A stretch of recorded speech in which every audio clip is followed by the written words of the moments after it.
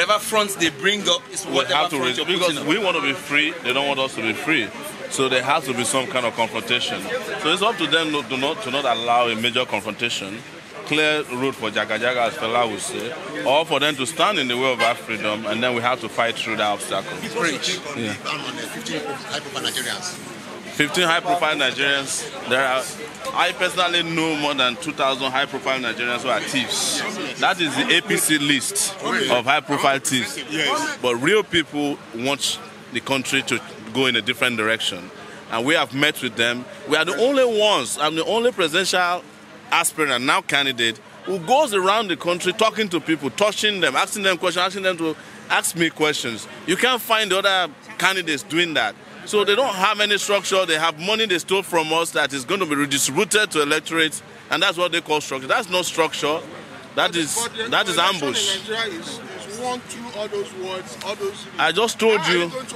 I just told you. In all the wards in the country. I just told. I just told. That you said that you need to steal money. They have their people in those places. They don't have it. They don't have any. In every ward structure, like in Lagos State, they have more than 300 wards. Yeah. I'm sure people have met to look and mobilize people in those wards. And they win election. How are you planning to do that? So I just told you that they don't have structures.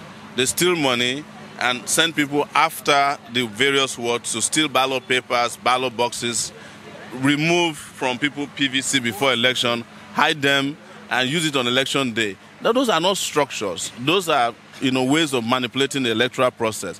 Are you going to tell me that it was structures that won the election in Osun State?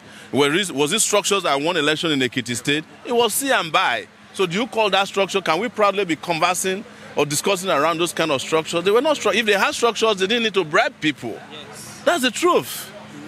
They don't need to rig. They don't need to ask people to come and collect money or pay them at the polling units. It's because they don't have structures. Thank you. Bye.